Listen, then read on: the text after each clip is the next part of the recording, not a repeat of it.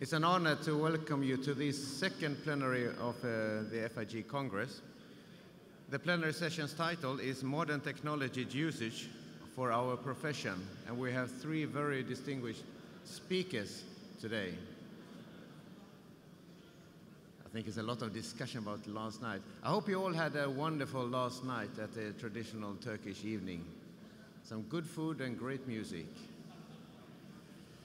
We'll start off this morning plenary session with the first speaker. That will be Dr. Juergen Dold. He's a Hexagon Geosystems president.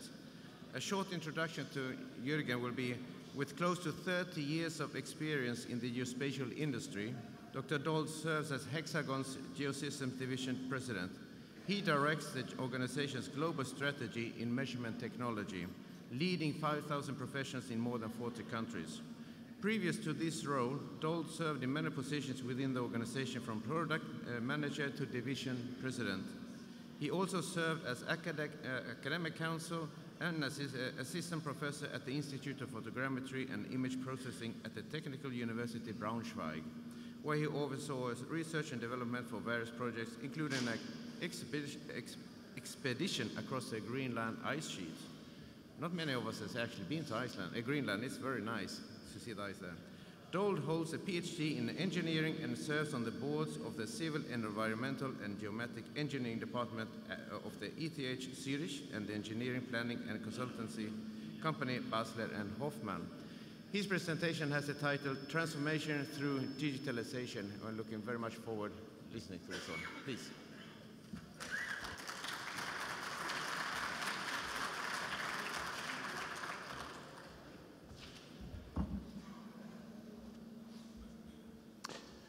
Good morning. How are you? Good. I'm very excited to, it's pretty loud. I don't need to speak too loud. I think you can hear me that way too. I'm very excited to be here at FIG, be honored to be invited to talk to you and have the opportunity. And when I see the theme of FIG, where we talk about smart worlds, where things are connected, I think this is a great opportunity for our industry. And that's the reason I have chosen my topic, transformation through digitalization. And there are three elements that I think are very important for us to think about. We are the generation, whether we are a student, we have it all in front of us, or we are in leading positions in companies, we have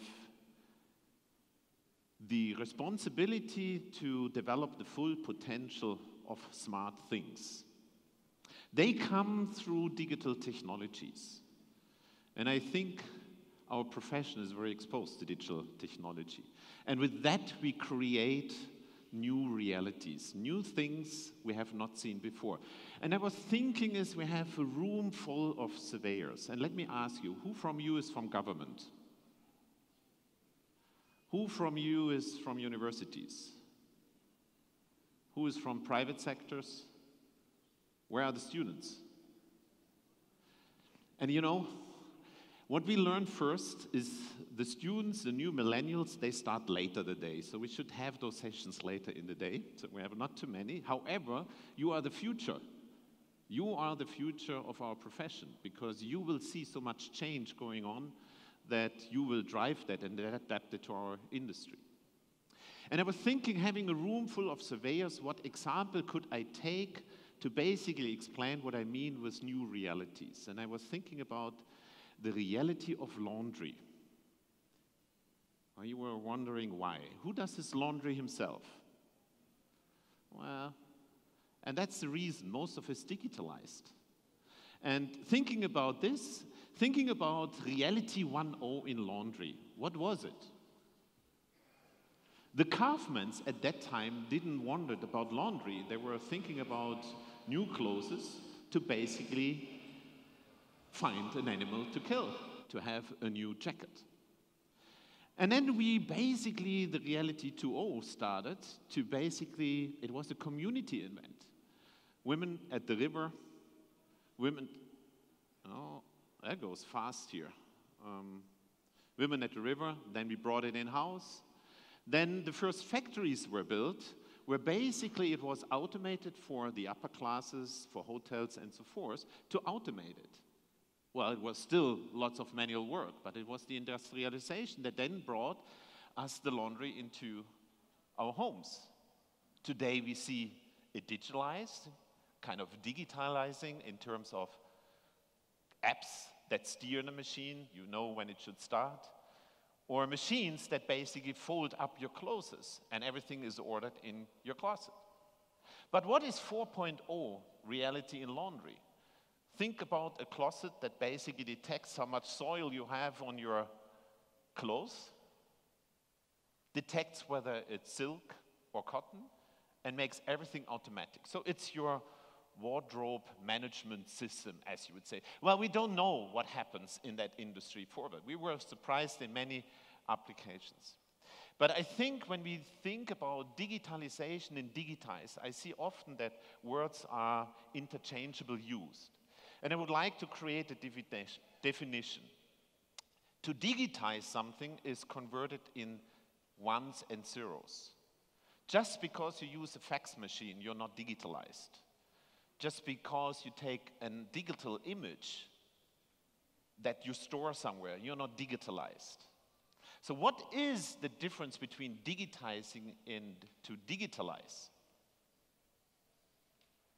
The most obvious difference is the AL, right? That's in the word. But digitalizing means you're doing something with this digital world. You fully automate certain processes. You do processes different than before, right? And I think one example or two, a couple of examples where it has hit our daily life is think about traveling. I have one risk mitigation rule when I'm traveling. There's one thing I will never lose. That's my passport. I have it always with me. That's my security to come home at the weekends if everything else would be gone.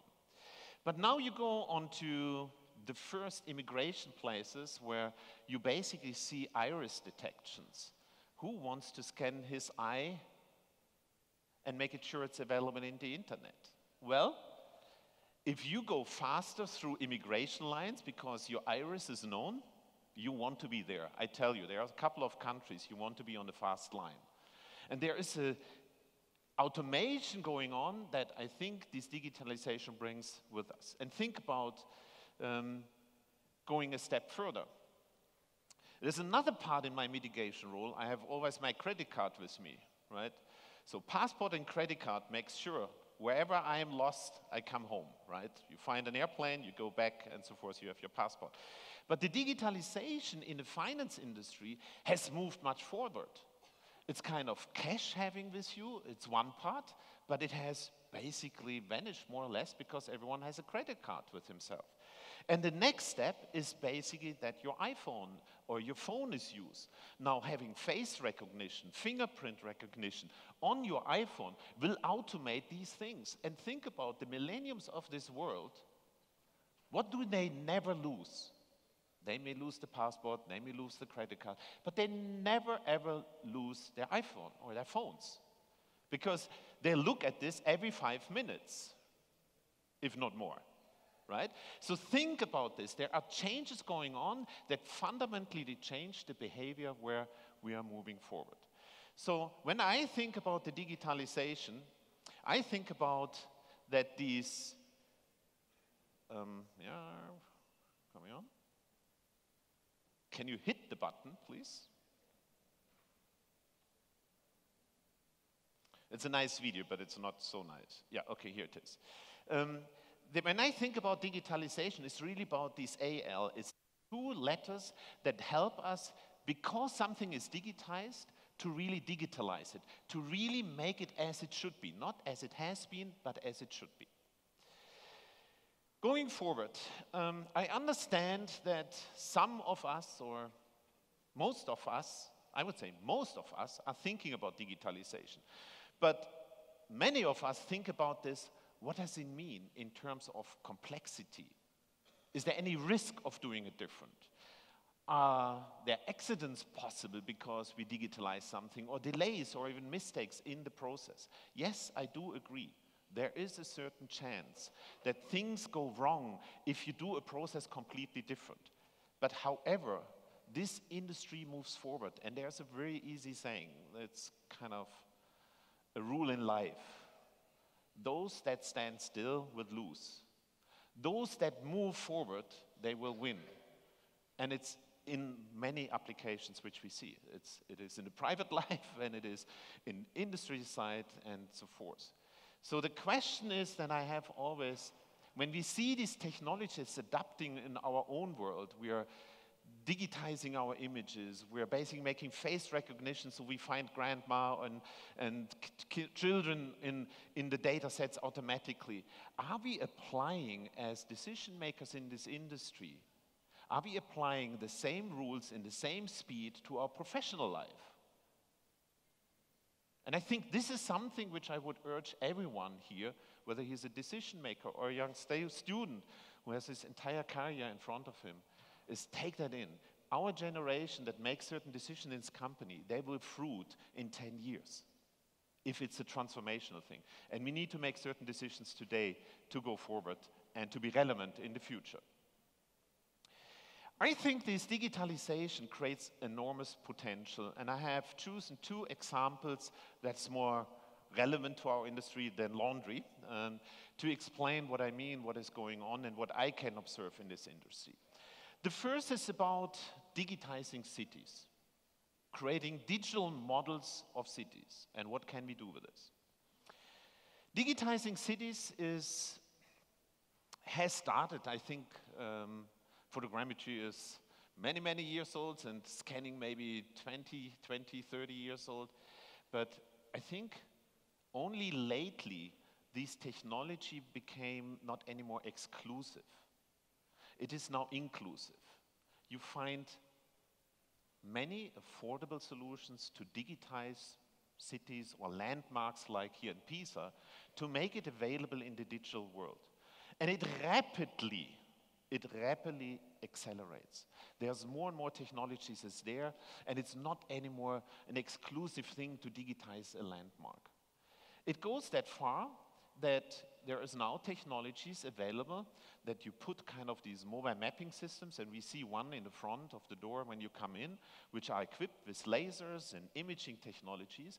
But I do believe there's an opportunity for radar solutions. So what we see in the mobile mapping system normally is above the ground, we see the point cloud, but the radar system, ground penetrating radar, can detect the pipes below the street. And suddenly, by mapping a street, a city, or the streets in the city in a different way, you create data sets that's not only interesting for one profession, it's for multiple professions, for the construction industry, from the land management planning, and so forth. The development of digital cities from air has rapidly improved. There are projects on the way which were at the beginning driven by the Googles and so forth to digitize cities from air.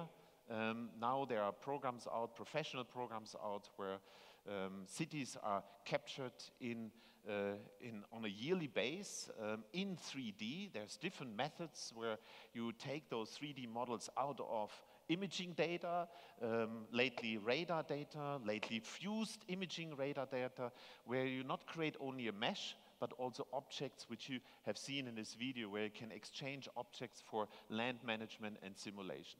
I believe this technology, as maybe is exclusive still for some of the cities, it's becoming the new normal.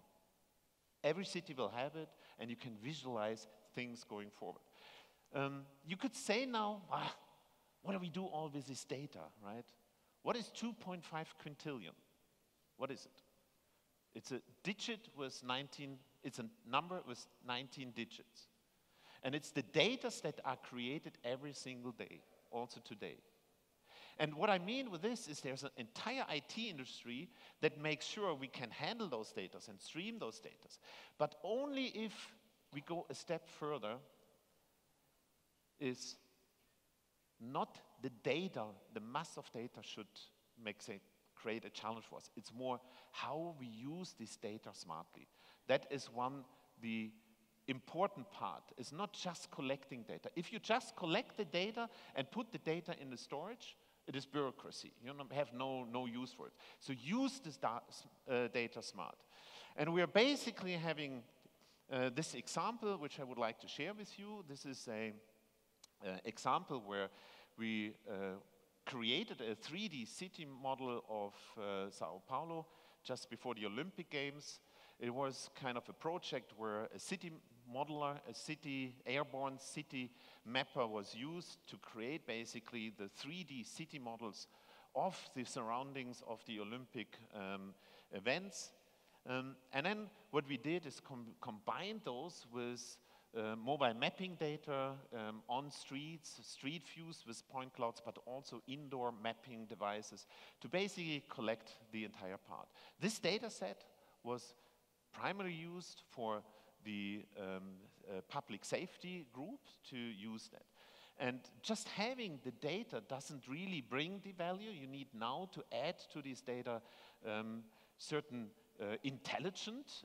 With that, you augment these 3D data with intelligence. And this is a real-time feed of data where people are, smartphones. Remember I said everyone has a smartphone? So we know where people are. And we can basically redirect security teams to the places where basically the events and the crowds are happening.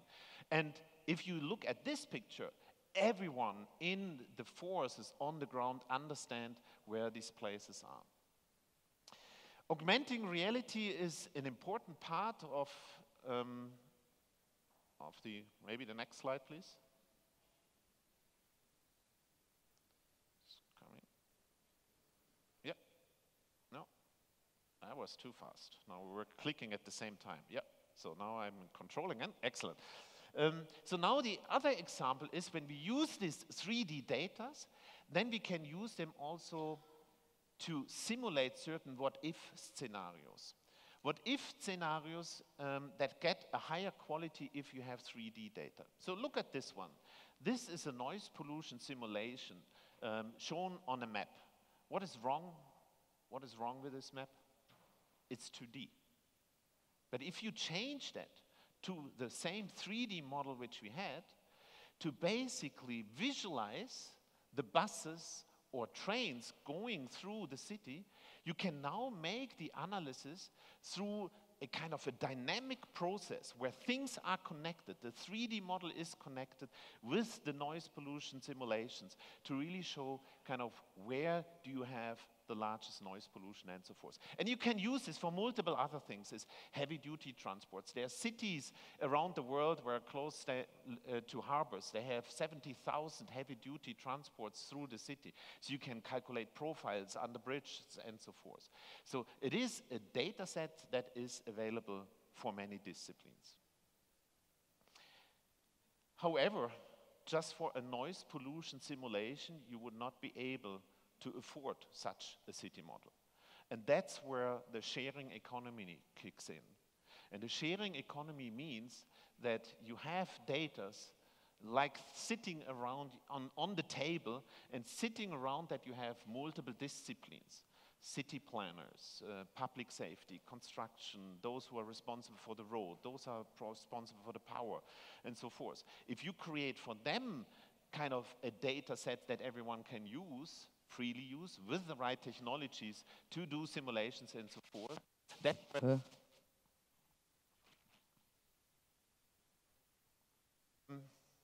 I can speak. Oh, good. Thank you. You bring me back. I thought I have to speak louder.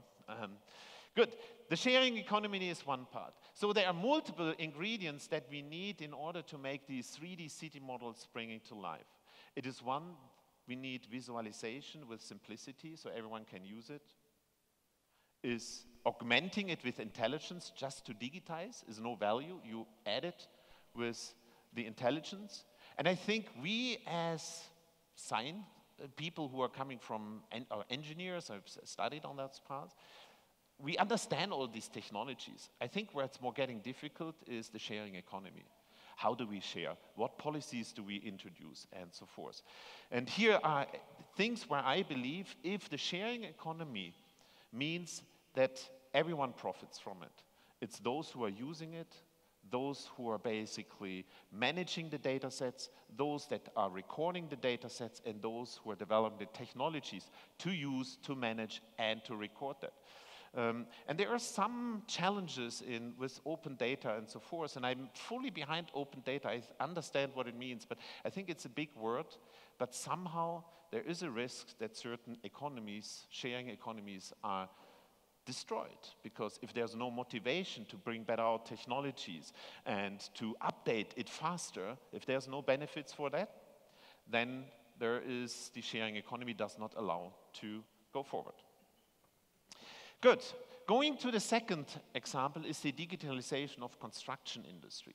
The digitalization of the construction industry has the challenge that it is, while the manufacturing industry has increased the productivity, the construction industry stays in the best case flat, if not declining. There's too much waste going on. And that means there is a need to basically improve and digitalize the construction ecosystem.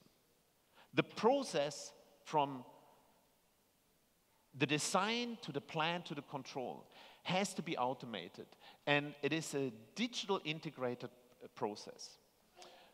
There are solutions out that basically manage kind of from measuring the as-is situation into the design, going from the design into the reality and so forth.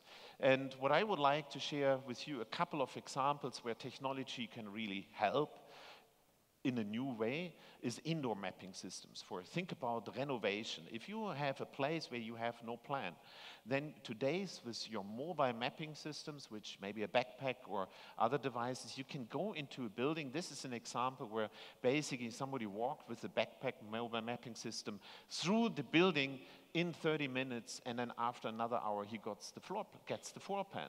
So now you have your as-built where architects can base their design not on assumptions, it is on the reality. That's the first part.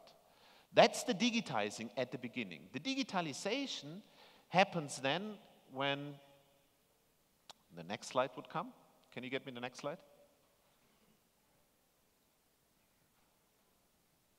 Not the same slide again.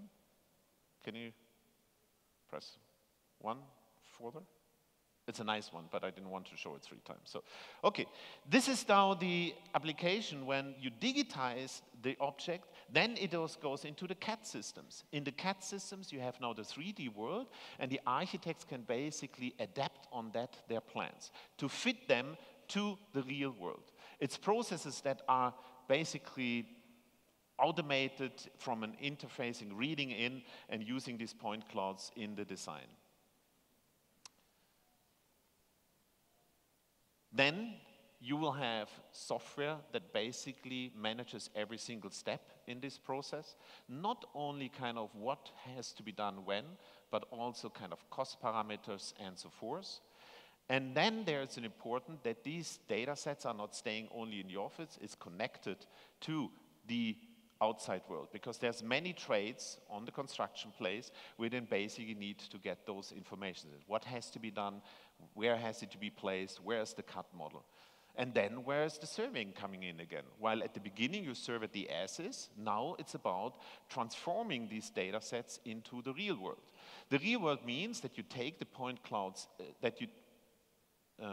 means that you take the design into the field with these total stations, stake out those points, and then basically verify where it was. The last example here is, I believe that construction progress documentation is of value. If you think about the construction site, then you have so many trades that everything exactly built where it should be is nearly impossible. Therefore, construction progress documentation is an important part. We have developed kind of a simplicity-driven scanner that basically allows you, for architects and everyone, to basically use this device as one button. And what it creates is basically creates 3D scenes, which you would see on this one. You see on the right side, on the lower right side, you see you go to a certain floor plan, and then you get basically kind of a walkthrough through the building. Through the combination of imaging and 3D point clouds, it creates a 3D model. And if you do this during the phase of the construction, you basically have a construction progress documentation, which is then a good base also for facility management during the life cycle of a building. Important in this industry is that we combine simplicity, because suddenly people we use measurement devices, they are not surveyors. But therefore it needs to be simplicity driven, it needs to be 100% connected, and the intelligence of all the processes have to come together. And that's a huge potential for our industry to go forward. If I get the next slide. So, what I wanted to show with this was these two letters, the AL, right? They make the difference. They will change the work we work forever. Digitizing is something which we know. Digitalization needs a mindset change. Let's do things differently than we have done it before. And so I think myself, when we go from the digitize, then we see there's lots of applications out there, whether in construction, in utility markets, even body scanners out there, right? But important is for us, what hinders us? What hinders us to go forward? I think there is a vast reservoir of digital data. We are creating them, tons. But what is hindering us to digitalize? Are these walls between departments? Are these walls on dams that hold the water back? Is it the ideas that are not floating? I don't think so. It's just the mindset where I believe we need to go forward. The mindset to drive change. And I think the leaders of this industry, they have the responsibility to detect the potential in the area, to be the catalyst of understanding what technologies are there and can be used to drive change, and to really embrace these digital technologies to create new realities for our industry. And I think digitizing is something which we do perfect. Digitalize is something which we need to drive forward. And I see when I saw your theme about embracing these kind of smart worlds and moving forward, I wish you a lot of inspiring meetings here, and wish you a lot of success digitalizing this world. Thank you very much.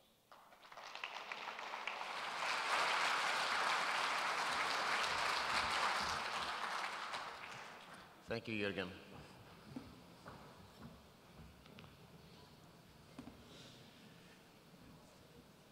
We'll save some time in the end to have some questions, I hope, so please prepare your questions.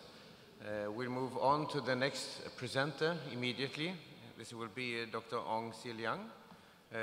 His presentation is called ICMS, Global Consistency in Measurement and Reporting Construction Cost. I would like to introduce Dr. Ong by saying he has an illustrious career spanning over 40 years in both the public and private sector. Dr. Ong was the president of the Royal Institution of Surveyors Malaysia and chairman of the Pacific Association of Quantity Surveyors in the past. He was also the 130th global president of the Royal Institution of Surveyors, and in his inauguration in July 2011, there was a historic event, as he was the first non-British, first Asian and first Malaysian to be elected as the global president of RICS. Currently, he's the chairman of FIG Commission for Construction Economics and Management, that is Commission 10, and he's also the elected chairman of the Standard Setting Committee for International Construction Measurement Standards, ICMS. So please. Thank you very much. Good morning, ladies and gentlemen. It's a great honor and privilege to be able to stand before you at this plenary session. In 2012, when I first attended the FIG Working Week in Rome, I saw a massive crowd of surveyors. But I can count within my own one hand, there are very few surveyors who are called quantity surveyors. And when I first was appointed as the chair for Commission 10, I whispered to the new president then, Professor Chrissy, I said, you know, we should make surveyors involved in construction more relevant, more prominent at the FIG congresses or at FIG Working Week. And she took that very much at heart, and over the last 4 years, she has been very actively promoting surveyors in construction. And at this very Congress, she purposely and intentionally making a point that a plenary session where a surveyor involved in construction is one of the speakers. So thank you, Chrissy, for your acknowledgement of the contributions of surveyors involved in construction.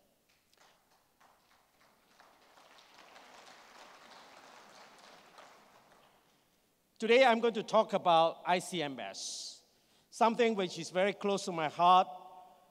And in fact, I've been looking at this issue for the past 20 years in my career. Back then in 2009, there were 6 international organizations that came together when we met in Kuala Lumpur. We decided there is something that we need to do to create a consistent standard. We need to share knowledge so that we can bring together our minds and our thoughts to establish something that we can speak on the same wavelength. We can speak with the same vocabulary. And I'm glad that FIG was involved in that declaration. And I was then the vice president of RICS. And together we came and we signed that declaration. And over the last 20 years, little did we know that there is such a drive, there is such a demand across the globe for a consistency in comparing costs. You know, today we find there is a cross flow of funds for investment in real estate, in infrastructure facilities. You know, just in 2017, an estimate of close to 14 billion was transacted across the globe for purpose of investment in real estate. And in the construction industry, in 2017, we find that about $10.5 trillion, and that has now increased to 2022, which is not far away, and it's estimated it would increase to about $12.5 trillion US. Over this week, I have heard and I've seen a massive investment in infrastructure right here in Turkey. We heard about one of the largest airports that's going to come on board. We hear about many bridges that's going to be built in this very country itself. And so we find also here that there are massive investment in China on railways, on power station, and also some of the more developed countries like United States of America, some of their infrastructure are now failing, and the new President Trump is now thinking about how to replace some of the infrastructure. And so there are massive investment in infrastructure. Now I want to show this photograph that speaks of the reality of the construction industry today. This particular project, a power generation project, is located in United Kingdom. But it is funded by Chinese investors. And who is going to operate and construct it? It's the French. And so you can see there is now a cross-fertilization. No one country, no one nationality is going to take ownership. It's going to be a cross-collaborative efforts between the different parts of the world. And therefore, it is very important for us to speak with the same language. And so why they are so important? Because it is important that we know what cost is all about and what constitutes the construction cost so that we can compare item with item, similar item with item, so we can accurately assess value for money. You have just heard from the speaker before me, the great advancement in technology. But one of the most important driving factors in construction is money, is cost. And therefore, it's important for us to create value for money for all our investment, for all our construction projects. We also want to have a consistent methodology in terms of assessing, evaluating, and benchmarking costs. In my own country, from Malaysia, we now are constructing a railway from the west coast, a port, right across to the east coast of the peninsular Malaysia. And now, the first estimate that came out was only about 29 billion Malaysian ringgit. And now we find that the contract was awarded at 55 billion ringgit. So we are asking, who is giving out the right number, the right figure? And so we find these kind of issues which are often debated by both the policymakers, by the government of the day, and the taxpayers. There's always going to be a great debate between investors and the one who's going to build. So that is going to be a great contention. So because of the lack of standards, the lack of consistency in the way we report costs. Now, these are some of the examples where cost has been overrun.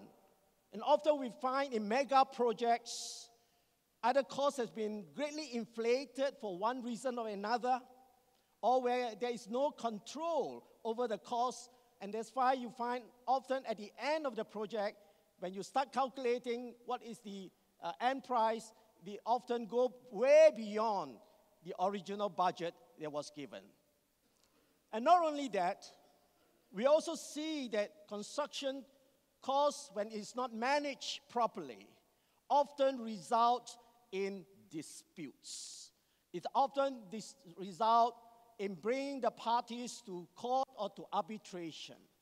And these are often a very negative implication to the industry.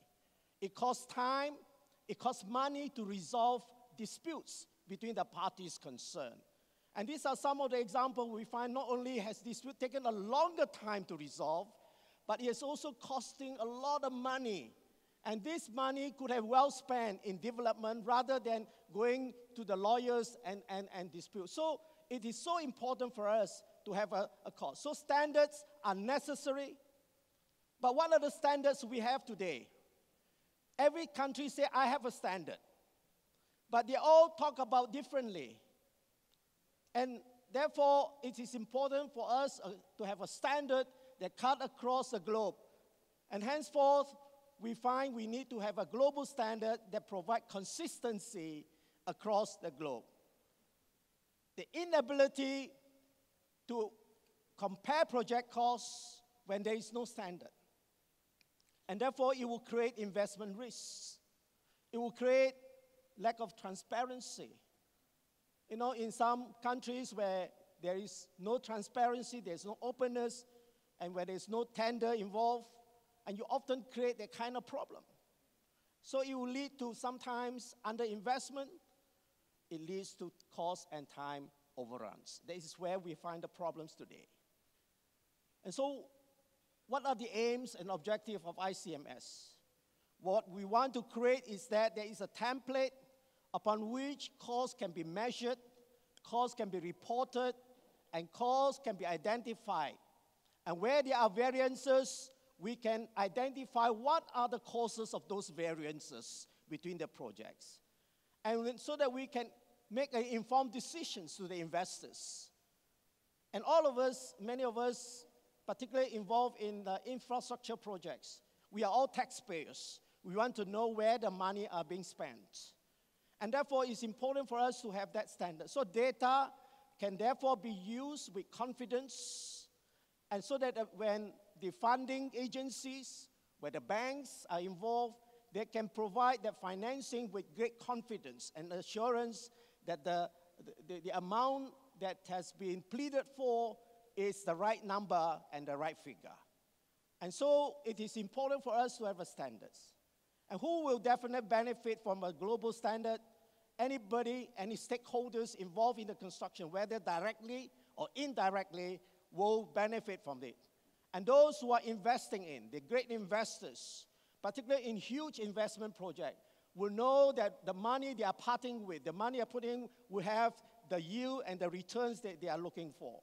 And so financial institutions which providing funding will know that there is a basis for assessing the project financing needs and so that they can make that assessment to be able to provide the loans or the financing for that particular project. And the general public, the taxpayers, will have that benefit as well. You enjoy the benefit knowing you are creating value for your money, knowing that you are helping to increase the GDPs of your nation. Back in 2015, as I said, we started the idea in 2009 in Kuala Lumpur, and it came to fruition in 2015, where at that time, 17 organizations from across the world came together. We met at the IMF, and we come together to set up the ICMS coalition. And so it is a group of professional organizations coming from different countries. And today we have more than 40 organizations across the globe. They are now part of the ICMS coalition. They are all member associations, and if you take into the membership of each organization, probably we are looking into something that is close to 500,000 members across the globe. And I was at that meeting representing FIG, and we have some of them who were in that meeting who are present here. Today we have 44 organizations from across the globe who are part of this coalition, and this map will show from the different regions. We have strong representation from different parts of the 5 continents, and including some global organizations such as FIG, which are part of this coalition. Now, the structure upon which we have the trustee board, which provide the overall governance and take ownership of the standard. And then the trustee board would then devolve the standard setting to the standard setting committee. We are independent. The trustee board does not interfere with our work because the standard setting are comprising of experts from across the world region. And I'm privileged to chair that standard setting committee. And we receive comments, we receive ideas from the different contributors across the globe. I must say that at the very beginning of my work in the standard setting, it was very difficult because different people got different idea what the standard is going to be. And so my role as a chairman would have to have patience and a listening ear so that I can hear. I do not pass judgment. I do not say your standard is better, your idea is better. I try to bring everybody's idea together. And then I decipher it. I sieve it through. Then I present it to the committee and say, this is what the main issues that we are dealing with. And I'm glad that by the time we met in 2016, and we thank the European Commission for hosting us in Brussels, and everybody come together with that consensus of mind. And I was so privileged because within such a short time, we are able to establish the framework upon which the standard ought to be. So this is where we were when we met in Brussels, I think in March 2016. And very quickly after that, we came out with the first draft of the standard, and then we are able to, I'll talk to you more about the journey that we went through. Now, this slide tells us upon which how we organize ourselves. We are very conscious of the fact that we need to engage with the existing standard across it. We do not want to reinvent the wheel, such as the IPMS. Some of you were property surveyors here. The IPMS establishes the standard for measurement of floor areas, both the gross and the net floor areas for the different types of buildings. And we don't want to reinvent the wheel. We say we will follow the standard by IPMS. We are also conscious of the United Standard classification for infrastructure. We also want to use that as a basis for classification of the different types of infrastructure projects. We are also conscious of the fact, you have just heard about digitization, about BIM, about building information modeling, and the trend towards technology. What we want to say is the standards will be able to enable the technology to be able to capture the data, particularly on construction costs. And so we are very conscious of that in the way that we format and we draft our standard. It must be enabling for technology to be able to use it and apply it, and so that it will create efficiency and also in terms of time, expediency in the way we wrote out our cost report. And so this is how we went. We have the steering group, which I chair the steering group because we need to narrow down, and then I would direct how matters ought to progress as it goes. And this is the journey that we went through. The first draft for public consultation went off in the online, in the internet on November 2016. And then we felt it was necessary for the second draft for public consultation, and that rolled out in March 2017. And this is where we were when we met for the public consultation, and we met together with the trustee board in London in 2016.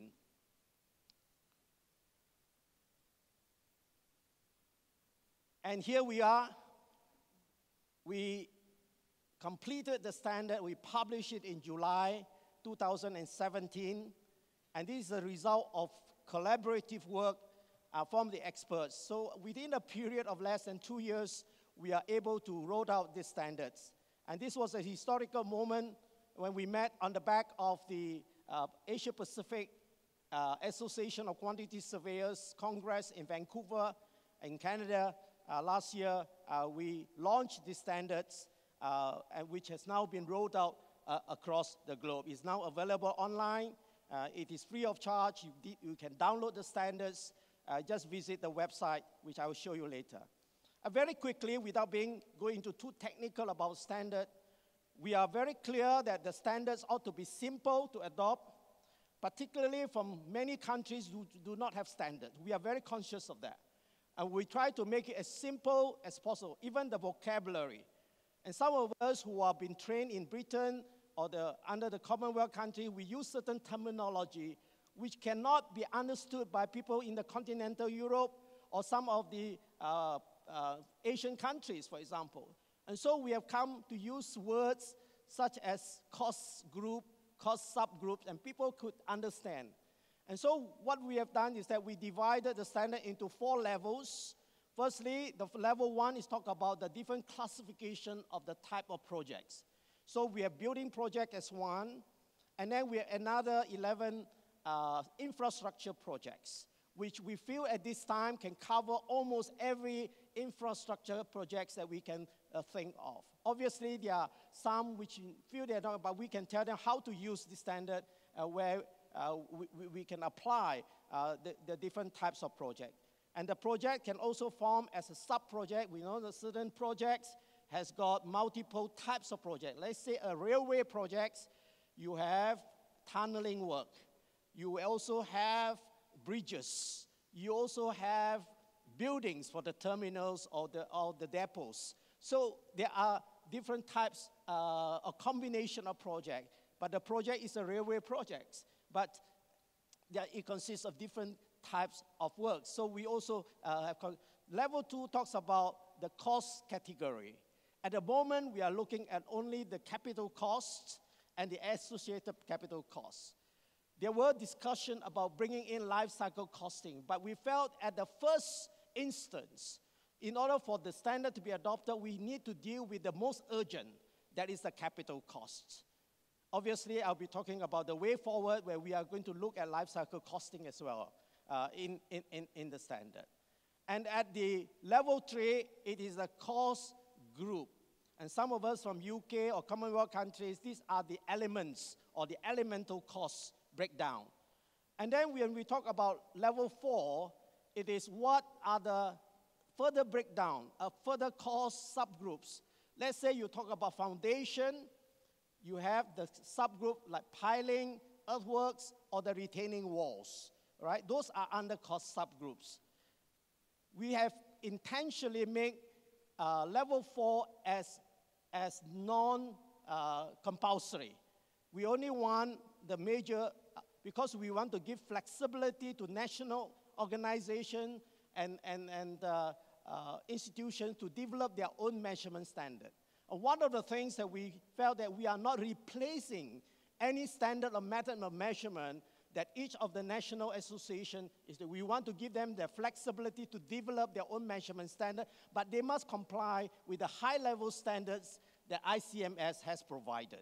And so this is the way that we have intentionally and purposely framed in such a way. And so this is where we are. Level 1, 2, and 3 are mandatory, but level 4 is discretionary. But we also give guidance how they should do level 4 as well. But it is discretionary. And this is the hierarchy. As I said, there are projects which may involve different sub-projects, but it's one project.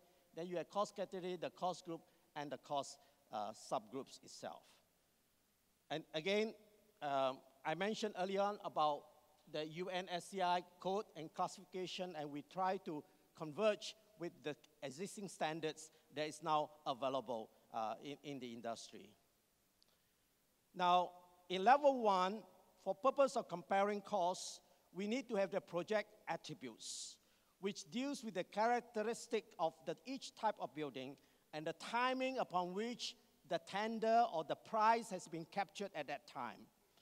And so it also provides the location and also provides certain features, whether you are building on existing brownfield where you need a lot of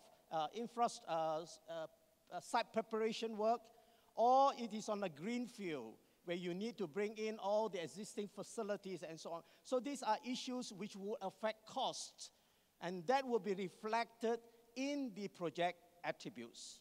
And then we also provide project values, which provide the standard set of descriptors of measurement for each type of project attributes. There are two main project categories I already mentioned. I will not go into that. And I also mentioned the cost in use, life cycle costing will not included in the first edition of the standard, but it will be included in the second edition, which we are currently working on.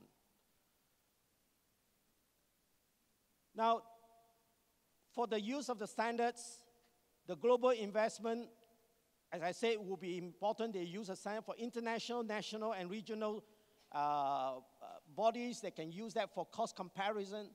You can use it within your nation itself, between the different regions. And for big countries like China or the United States of America, this standard can compare between the different regions as well. It also enables feasibility studies and development appraisals to be made for cost planning, cost control, and cost analysis and cost modeling to be established as well. It also can help in dispute resolution, particularly when you try to define what constitutes the scope within the contract, and the standard will provide what ought to be comprised within a particular project. It also can be used for reinstatement of projects or refurbishment of old buildings, and for purpose of insurance as well, for valuation and liabilities of assets. Okay.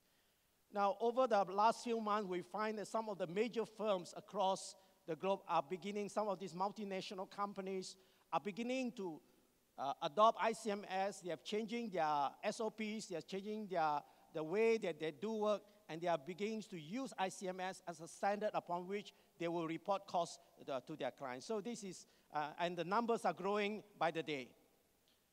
And this is one of the first outcome when the Irish government would like to compare the cost of residential building between the different European countries.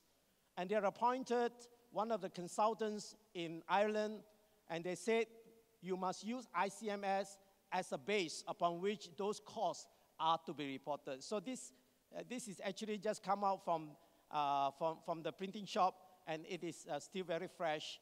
And so I thought that it is important for us to know about the outcome of the standard. Finally, how will ICMS be adopted? Every coalition member of ICMS will now, because they have signed up to the declaration, And they are beginning to look at their own standards, their measurement standards, and how they can amend it or modify or tweak it so that it will fall in line with the ICMS standards. Many organizations will also incorporate within the existing standard and guidance and provide, for example, RICS are already amending their NRM, the new measurement, new rules of measurement to incorporate ICMS as well. Government and businesses will also adopt ICMS in the marketplace. We find when we are starting to talk to the Emirates in Dubai, and they also say they want to adopt the Public Works Ministry, say they want to use ICMS as a basis upon which costs are to be reported. Funding agencies, I mentioned about the IMF, who are very supportive of this project, and World Bank, which would eventually demand, before fundings are provided to some of the emerging economies, they would like costs to be reported based on ICMS. So there's going to be a lot of pull factors going forward. And how can you be involved? Firstly, join the coalition if your organization is not part of the ICMS coalition. If you are a private sector, you can use. If you are academia, you can train, you can teach your students what ICMS is all about. And you can, for those who are vendors on the technology, you can also look at the standard and how your technology can converge and come in line with the standards that we are talking about. And so the way ahead for us, we already began the work on the second edition, and it will incorporate life cycle costing, because the European Commission has told us from the beginning they would like to know not just the initial cost of a project, they want to know the entire cost of project over its lifetime, economic lifetime. And so it's important for us to incorporate life cycle costing. We have purposely put the word life cycle costing rather than whole life costing or cost in use, because we want to leave out the financing part, because some part of a project involve financing, and we do not want that because it can be very complicated, because different projects have different types of financing, and so we have just dealt with the cost of maintenance and upkeeping of the building in the life cycle costing. And so the word life cycle costing was intentional. And there may be additional categories for civil engineering that we may add on, but we are depending on feedback from the industry, which we are hoping to.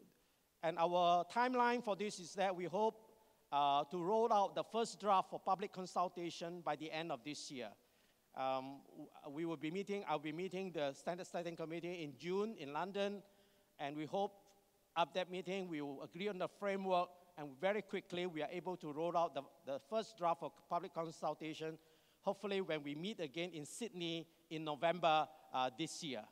And God willing, we will be able to get the second edition of ICMS incorporating life cycle costing in the second half of 2019. That is our plan, and I hope that you will look forward and you want to follow our progress. Please visit our website, icms-coalition.org. So thank you very much for your kind attention.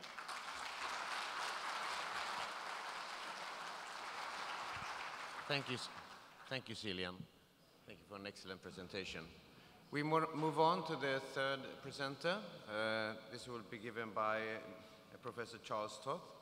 As a short introduction, he's a research professor in the Department of Civil and Environmental and Geodetic Engineering, Ohio State University in the US. His research interests and expertise cover broad areas of spatial information sciences and systems.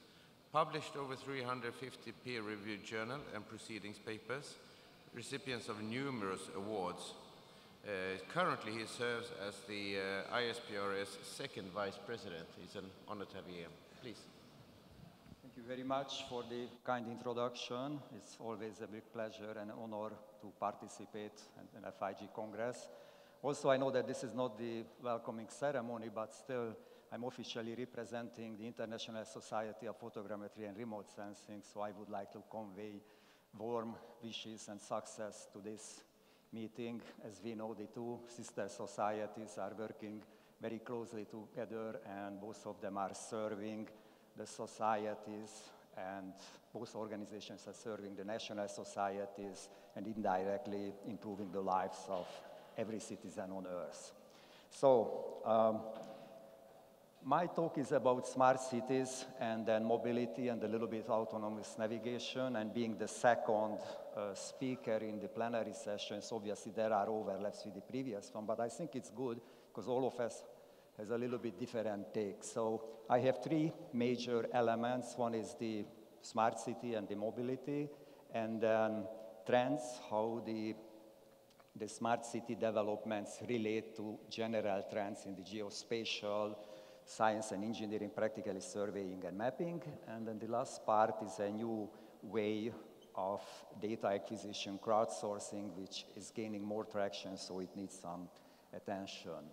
So we heard in the third plenary yesterday, I think a quite decent wrap-up of smart cities. So in a nutshell, oh, it goes faster, what we want to achieve is to use state-of-the-art technology to its fullest potential to improve life in urban areas. And it clearly depends on one thing, data sharing. We heard in the first presentation the importance of this. And with respect to us, there are three elements. Oops, that's really fast. Connectivity, which means a little bit more than just connecting anything physically, but connection between a medical record, a traffic pattern, traffic flow, or a residence, or something like that. So it should be defined very broadly. An important element for us is the spatial temporal context. The life in the city is very busy, goods, people, information are moving, and therefore it's not only the location, but also the time tag, so everything is geotagged, if you like. And another aspect is that conventional methods usually cannot handle the amount of data or the information. I mean, cities have already sophisticated information systems. The point that they are not connected, there is no sharing. So big data offers a technology which takes care of it, if you like. Of course, this is also evolving, so we are not yet at the end. An ideal, we heard that smart cities defined in very many ways depending on the implementation or a pilot projects, but generally the idea is what everybody agrees is that you have a zero carbon footprint type of settings, which means you have to use renewable energies, you have to harvest solar or wind power, and then of course usually it's not generated when the peak usage is, so you have to make some buffering, some batteries and other things. Now if you move to the infrastructure, the residential areas, the single family homes are expected to have zero balance, power balance, so they collect enough energy, so they need some buffering. Obviously it cannot be applied to the community, industrial, business buildings, their size is different, but still smart infrastructure is expected to improve the way how we use energy in buildings, lighting, heating, AC, and so forth. Now, the next element is probably the mobility, the vehicles moving. Since if you want to have zero, then zero carbon footprint, then you have to have electrified vehicles moving. Of course, this is an ideal thing, and nobody is close to that. Strong developments expected that, like, in terms of spending, $1.5 trillion will be spent by 2020. I know it's less than 10% of the building construction industry, but it's more like 1.5 times the GDP of Turkey, for example. And then you see some cities, and I step over this. Now, Columbus, the city where I live, won a federal grant to start a pilot project on smart cities. We got $50 million from the federal government, and that was matched with local industry and so forth. So this is like a $100 million investment in the city infrastructure, and obviously it's not enough to make the whole city smart, but it's enough to start like 4 targeted projects and in 4 areas. So one is about the public transportation, how to optimize. The second is the general mobility, every element of the transportation, people moving by cars or on bicycles and anything else. And then also the ease, how people can handle and navigate through the city. And the fourth element is start the electrification process, followed by the public transportation and so forth. 4 areas have been selected, and residential, commercial, and then downtown, and more like industrial logistics areas. And this, I think it gives a little bit of challenges, excuse me. So that shows the 4 areas where the tests have started, and it's a small part of the city, but still it's significant. The downtown area, a fairly large residential area, then the largest shopping center, and then an intermodal base where lots of goods are arriving, and then they should be moved up, let's say, to the shopping center, and all the shuttle lines are shown here, which are supposed to be autonomously run.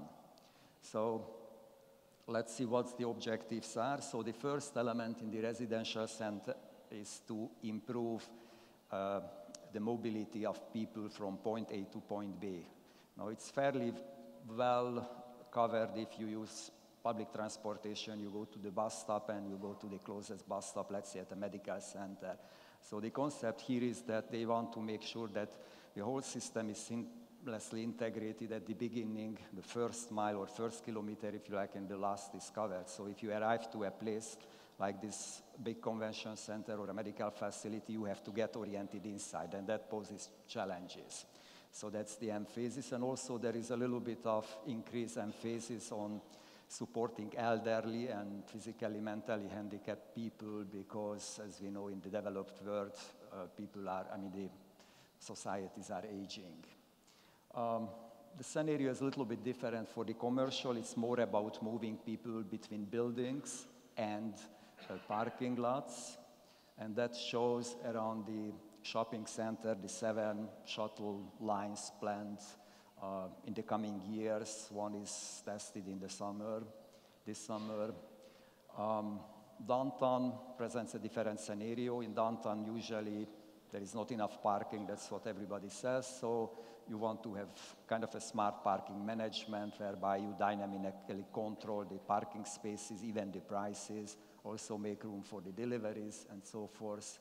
And finally, the fourth element is this track platooning, that you want to move the goods from the arrival to the distribution areas, and you can think about that trucks are lined up like a train, except there is no physical connection, there is only connectivity through wireless connection, and it has many aspects: load, optimization, and clearance. Okay, so let's move to the smart mobility. Now that's defined a little bit broader than just moving physical objects, so that means information and anything mobility in terms of how people change jobs and all the other things. And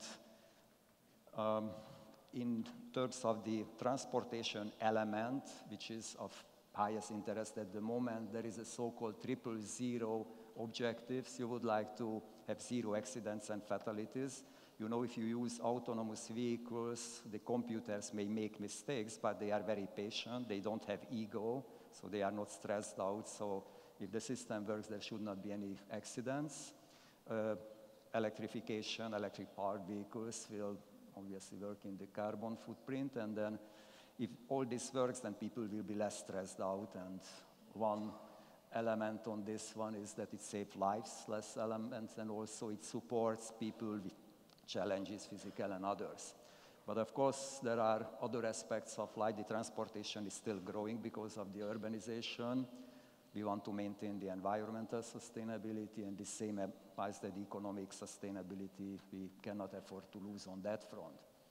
Now, to commute, it's a picture from the 50s when there was no computer, no smartphone, no cameras, nothing. Still, people anticipated that if you have some markings on the road, somehow this vehicle would be able to follow it. Of course, things change. Since then, our expectation is a little bit different by now, so you need more comfort and so forth. And the challenge is here that traffic goes, so the vehicle miles or vehicle kilometers travels will continue to increase. pollution is still around. Urban sprawl, we are occupying bigger areas, bigger space to move. Inequity, wealth is not equally distributed, roadways are saturated, and so forth. Now the next thing is positioning and navigation. Probably surveyors think in the static world historically, but by now I think you understand that many objects are moving and you want to model this. So that's the difference between navigation and positioning in very simple terms. Now GeoInt is a favorite word in the US, and that stands for anything positioning or navigation plus some intelligence. So some actionable information, what you can do with the data. You anticipate that something will happen somewhere. So it's clear that GPS is the infrastructure here, and then of course in open areas, I'm sorry if this is a little bit, in open areas you can assume that you have both the position and the time, and then first the relative navigation of the vehicles, which may not be, or actually it's not yet autonomous navigation, but still can prevent accidents just by warning if you get too close to somewhere.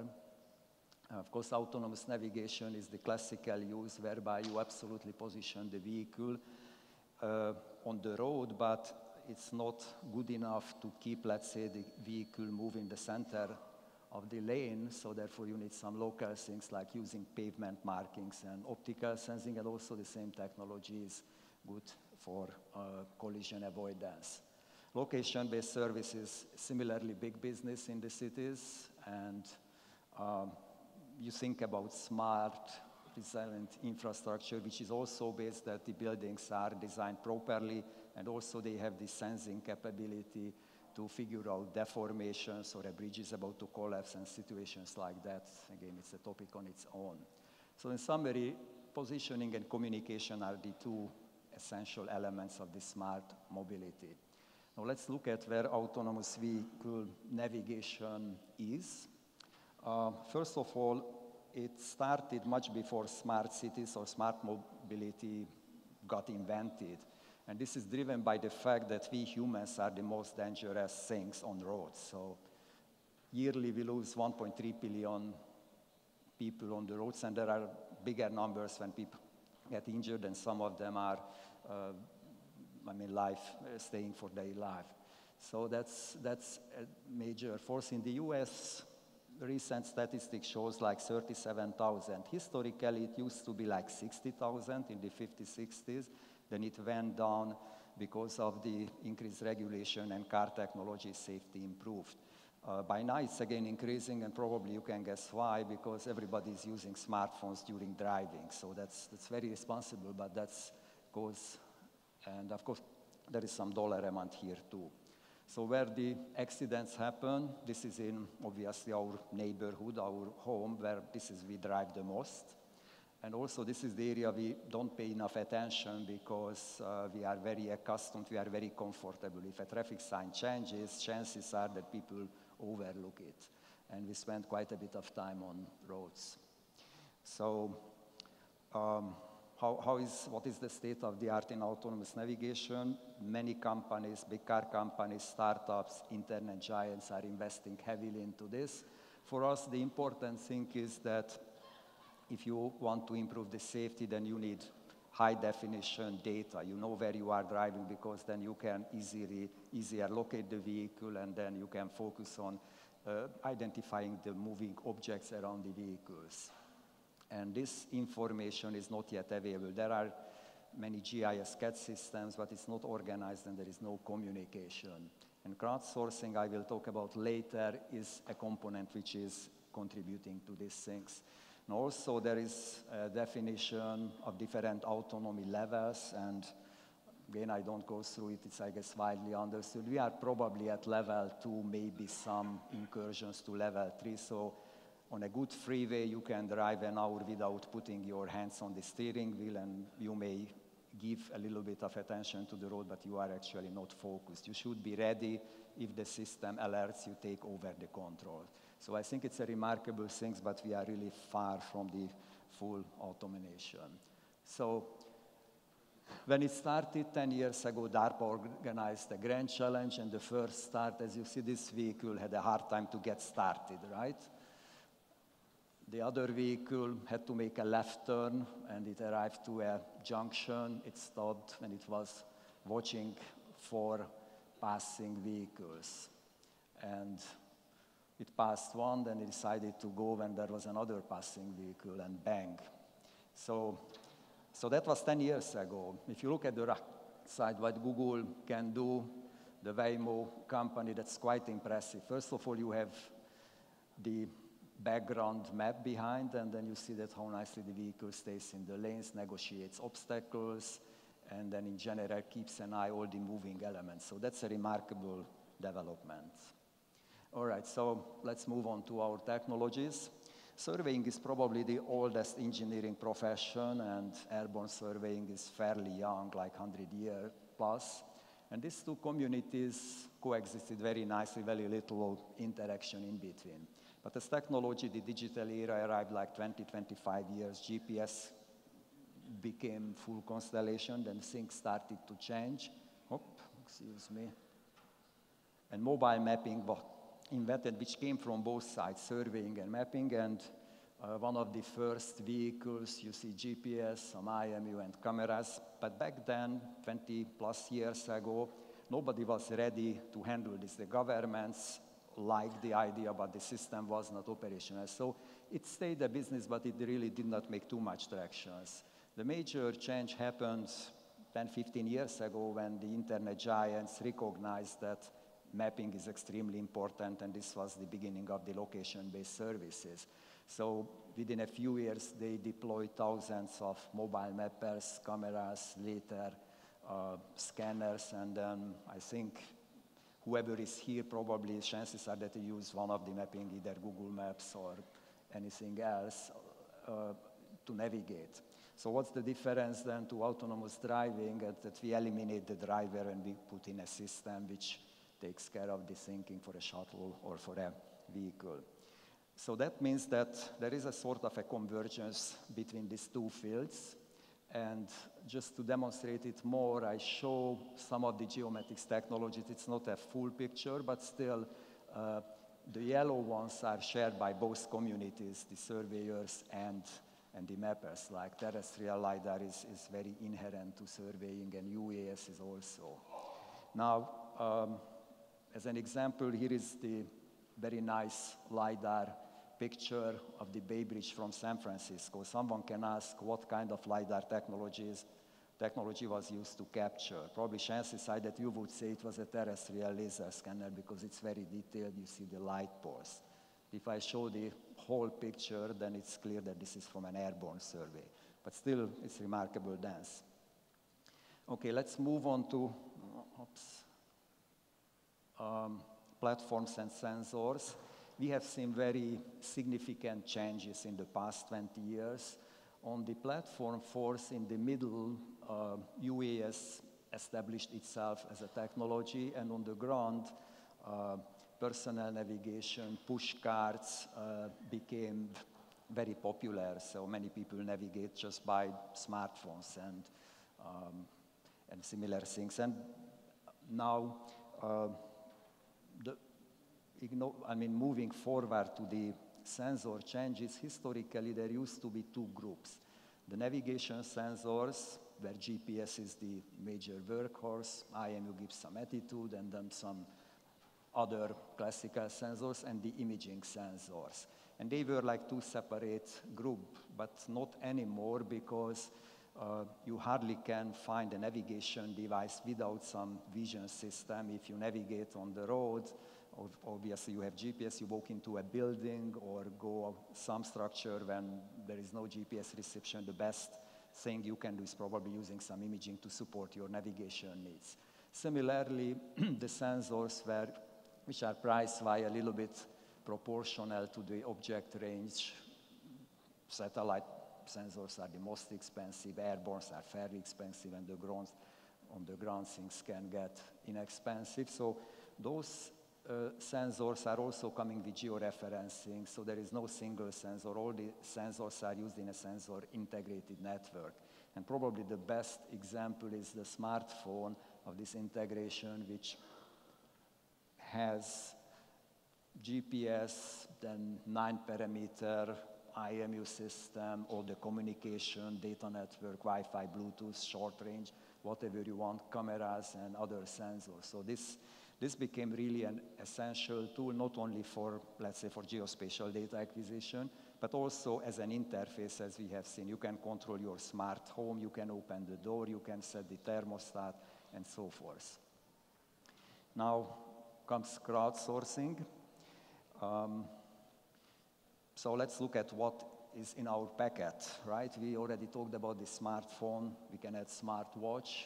Digital cameras are a little bit losing grounds against smart phones, because for social events, I mean, these smartphones are taking really fairly good pictures. So if Facebook is your objective, then you are fine. Similarly, recreational GPS is losing a little bit ground because smartphones in a city environment are just much better. You can listen to music, you are still connected if you want to be connected. But this decline is offset a little bit by the wearable technologies. We want to monitor our fitness levels, so heart rate monitor, oxygenation, and so forth.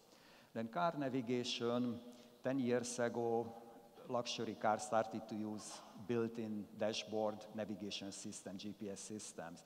Now it started to change recently, that this increase that cars are coming with built-in GPS is the standard, because what people want is just an interface, and they want to use their smartphone, which provides the connection.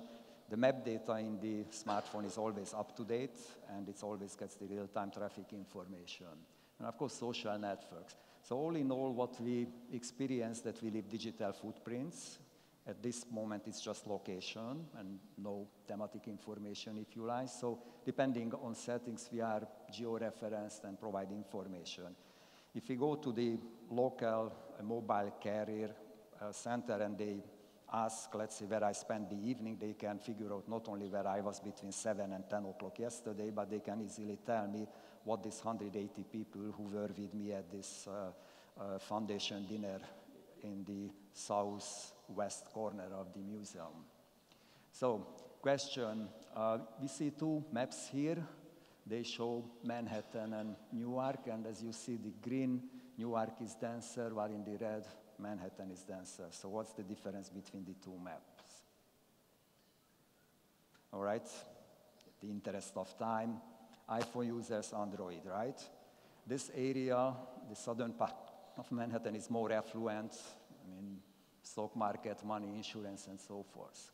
Now, how about another challenge? This is, again, Columbus. You see two heat maps, and they are similar, of course, the structure, but still different. You see more roads. There are less roads, so what could be the difference?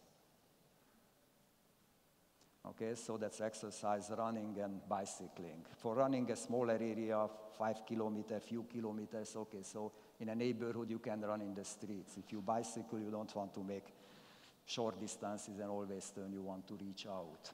It has also very many information, of course. I mean, we look at the location and the exercise, but for example, there are social aspects, like these areas look like that non-existent, like both areas. Now, some of them could be industry, but we know it's not. These are just economically depressed areas. So where the poverty is an issue, people usually don't care about exercise, while in the affluent neighborhoods, they do care. Last element is that, was also a little bit mentioned, that UAS is still not a crowdsourcing device, but UAS is widely used for hobby purpose, except people cannot easily fly about cities, so there is some regulation. But this is an example of my university, the Ohio State, the famous stadium. That's how a university is defined in the US. That's the center. And this data set was acquired, and that's actually, it's not important. What is important, that was processed without any human interaction. So there is no cleaning, and still it looks quite reasonable. So this is how it comes out from the computer. If you do cleaning and editing, you can make it really nice. And if you would zoom in, I show. And to close on the first but this has the potential to use image information texture as opposed to just the location, what I have demonstrated. And if someone is interested in the topic, there was this famous project Building Rome in a Day, when from crowdsourced data, the whole city 3D model generated. So in terms of trends, we have like one smartphone for 3 citizens on Earth, and in like good 12 years, it will be 1-on-1 ratio.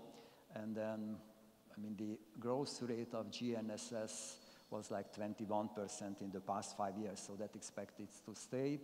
Now, interesting things, the application, as we alluded to it, transportation and LBS are the winners, and then as always, the profession, the surveying profession is only 4%, which is understandable if you consider the vast consumer markets. Now, in the developed world, as you see in certain areas, it's already leveling out, Europe and the North America, but the other part is very stronger. So the last few minutes are about autonomous navigation and the crowdsourcing.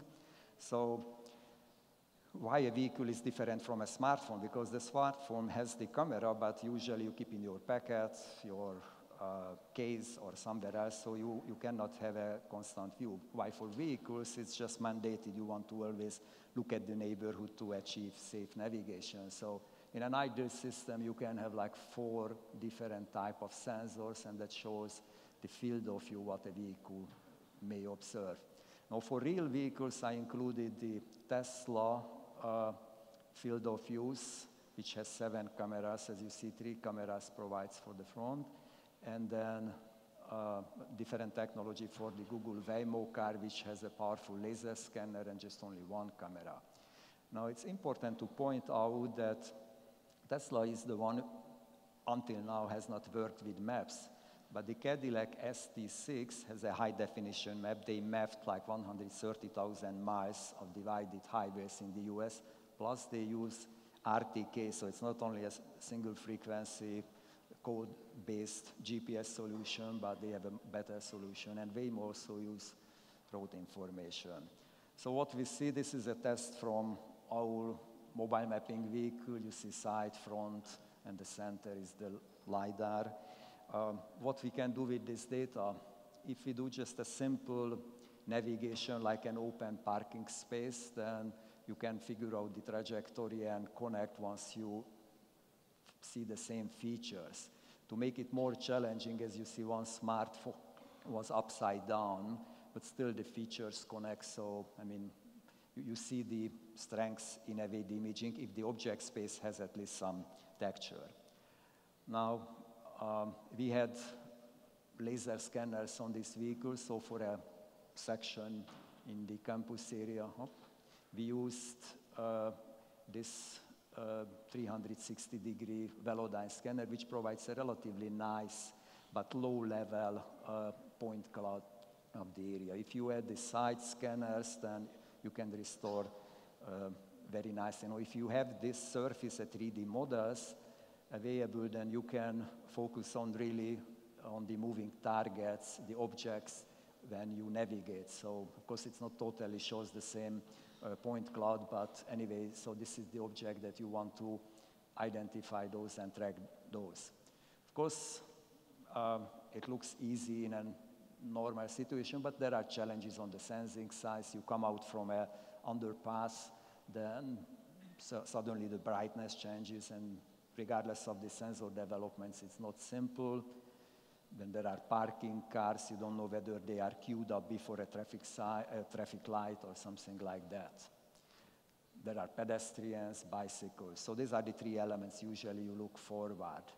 Now the system works fairly well, but no algorithm is perfect. So this is an example when this standing bicyclist is taken as a pedestrian and a bicyclist. So that's an error which is probably not causing too much trouble. However, if you look at this picture, when this vehicle is not identified, that's the real trouble, and then we have seen incidents when a white vehicle was not noticed and so forth. So ultimately, if you collect all this data and integrate, then you get to this crowdsourcing solution that you create maps.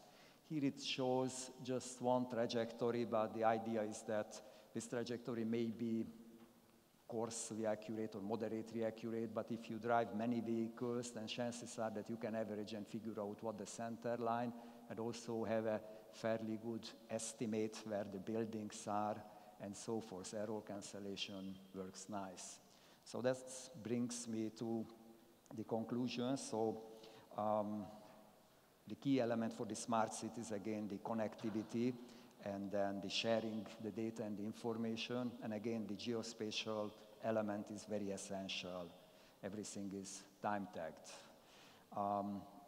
The data handling is a problem on its own, and data science is the discipline which addresses this, and within the data analytics, deep learning, convolutional networks are the technologies which are rapidly developing. And smart mobility is probably the element of a smart city which can be implemented probably at the shortest time. Going totally green in a smart city is probably not realistic in a short term. So there are three less generic observations, is that we see a continuing proliferation of sensors, so more and more sensors will be deployed, and not only on moving objects like vehicles, but also on buildings, on the static part of the world. So the data acquisition for crowdsourcing will increase, and as I said, the accuracy and privacy also, in particular, the EU introduced this new GDPR law is important. Now, clear, which is good for our profession, that autonomous vehicles need high-definition maps and reference to those maps, which comes from this community. And in the long run, it's fair to say that, as I showed in the previous slide, that these vehicles travel in the area where they have to be autonomously navigated. So more they travel, the chances are that they can map it the best. Does it mean that there won't be any professional mapping? No, because the vehicles are driving on the road, and there are many other things, rural areas and outside of the road network. So with this one, thank you for your attention.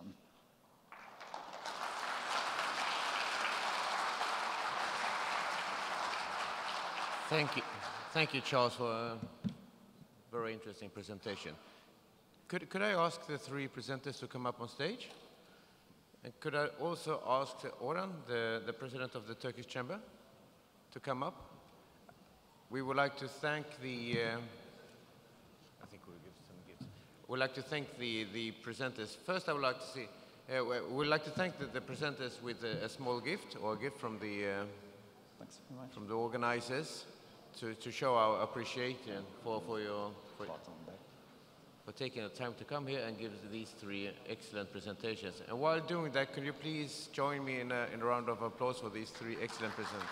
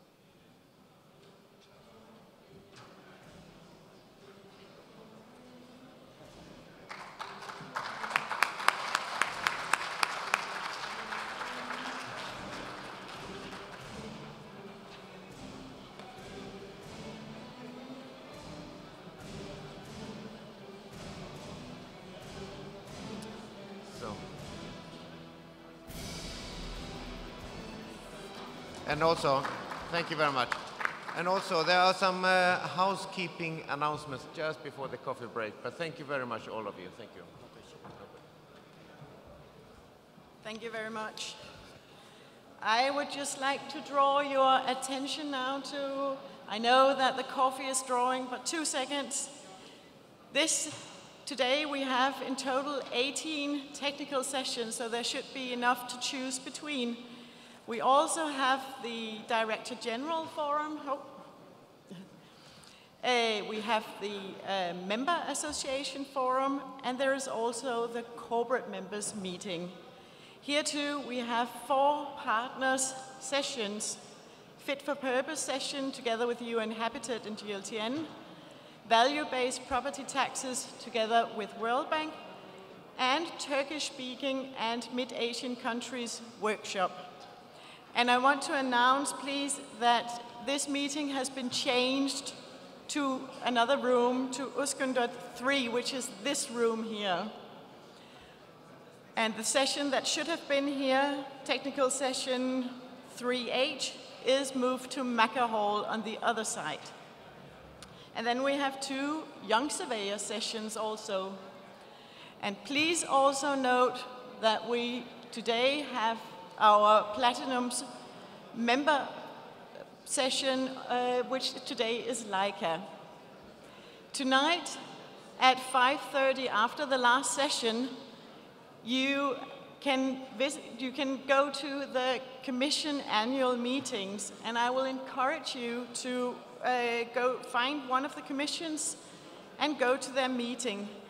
They will have a dinner afterwards. And if you want to join the dinner, please go to the information desk at the escalators and you will get information about the dinners.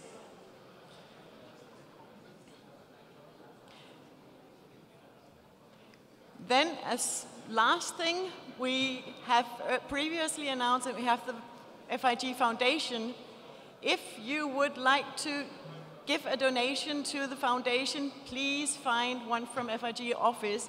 And here on the photo, you can see the 5 persons who were selected to attend this Congress. Thank you so much for now, and have a pleasant day.